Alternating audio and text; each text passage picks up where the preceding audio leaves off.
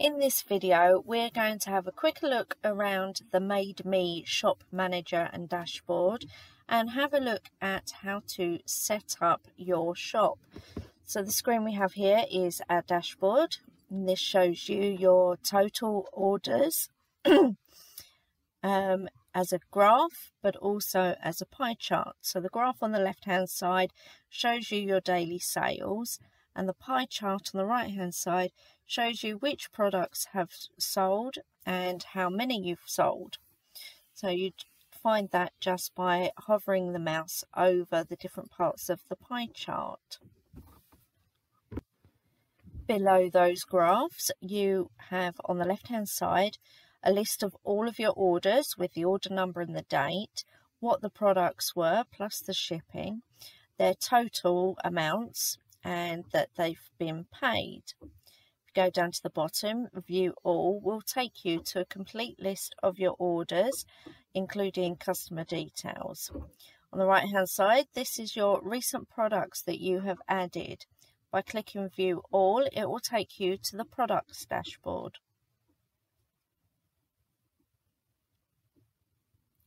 You can add a product by clicking products or by add product just below that. The products tab takes you to your product dashboard.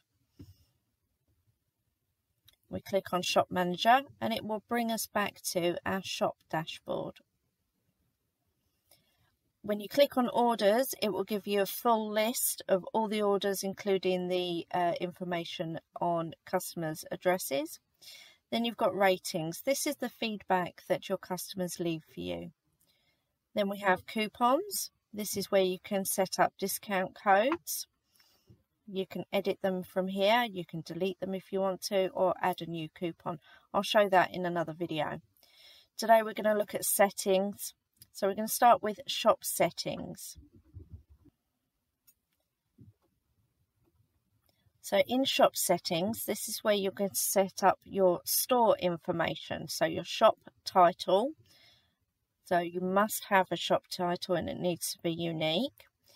A short description on your shop. So for example, we sell mostly patterns and yarn supplies. And then seller information. So this is where you put a bit of information about yourself. Helen and I are a team, so we've got information that pertains to both of us in the seller info. If you make sure the shop name is in the store description and seller info, this means that people should be able to search for your shop through the maker directory.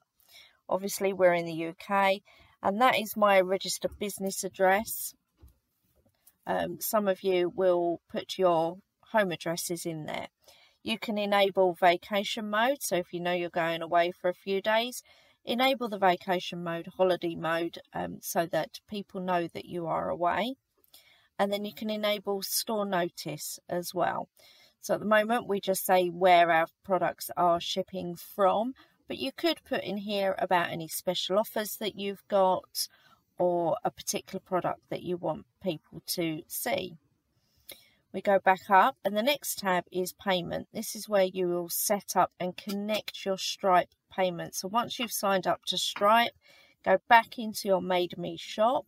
Here it will say on your first viewing, it will say click here to connect your Stripe account.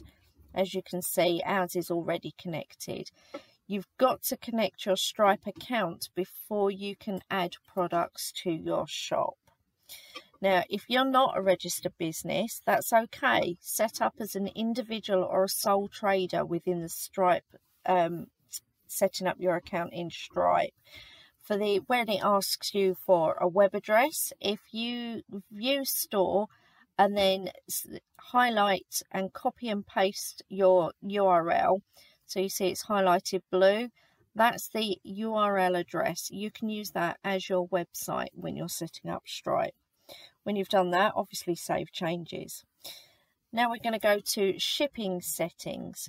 This is where you can set up default shipping or postage basically. If you forget to add shipping to one of your products, it's okay if you've set up default shipping, because when it goes to checkout, if there is no shipping information in the product listing, it will automatically add on your default shipping. So choose a default amount. Ours is £3.50. That's usually a good price, both for Royal Mail and some other carriers. Don't set the minimum shipping fee, otherwise it will default to that and override anything that you put in your individual listings. We found that out the hard way. So leave that one blank. We have opted to have a maximum shipping amount as well, based on quantities. So we know that our maximum shipping price is around £9.50. We don't tend to send out anything that's more than a couple of kilos anyway. But it's a good idea to have that set, because it may try and charge more than once. If people are buying multiple items from your shop, it may try and add on multiple amounts of shipping. So if you put a maximum shipping amount in there, then it will get to that amount and then just stop there. We also do free shipping on orders over £30, so we've got that set in there. For some products, we might do free national shipping. We haven't selected it in the default, otherwise all of our products would end up with free shipping. And we've selected to charge once for the product rather than multiple times. So if people are buying 3 of the same thing, they're not going to get charged 3 lots of shipping for that. So we've got that selected there. And obviously we don't want to disable national shipping for the UK. On the other side is all the international shipping information. So you could set the same up there if you're shipping internationally. Helen and I have chosen not to, so we've actually selected disable international shipping at the bottom. The only thing that we do have available worldwide is our patterns, because we send that out via email. You can also select where you're shipping from. So we've got it selected as store address. If you click on that bar, you'll get the opportunity to put in a different address and then click Save Changes. Go back to settings. Just wait for it to load. And we're now going to edit your profile settings. So this is the page that people see in the maker directory.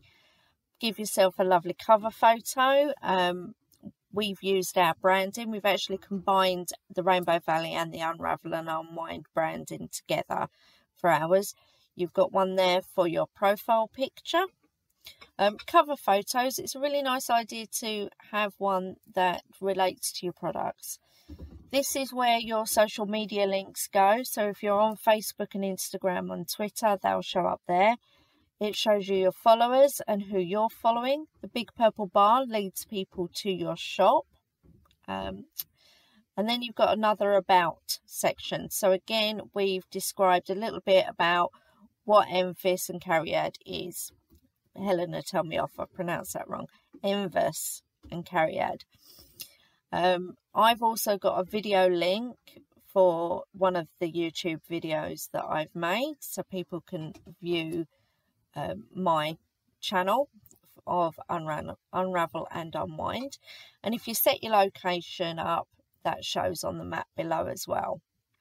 Scrolling down, we have our craft types. So there's a variety of different topics and words to describe your different products.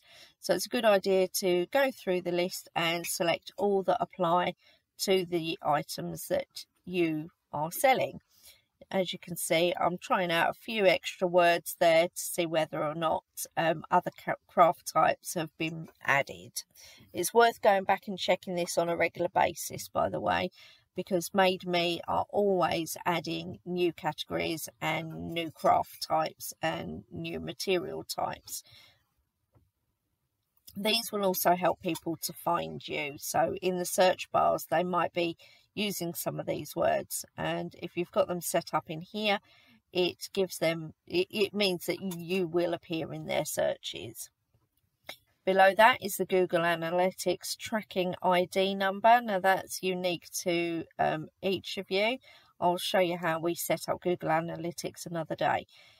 And then below that, this is where we add in our social media links. So because we're a combined business on here, I've used Rainbow Valley's Facebook page link and Unravel and Unwind's Instagram link. Then update the profile to save it. If you have enjoyed this video, please hit the subscribe button and click the bell for notifications. You can also join us on Patreon at Unravel and Unwind, and the link will be in the description below.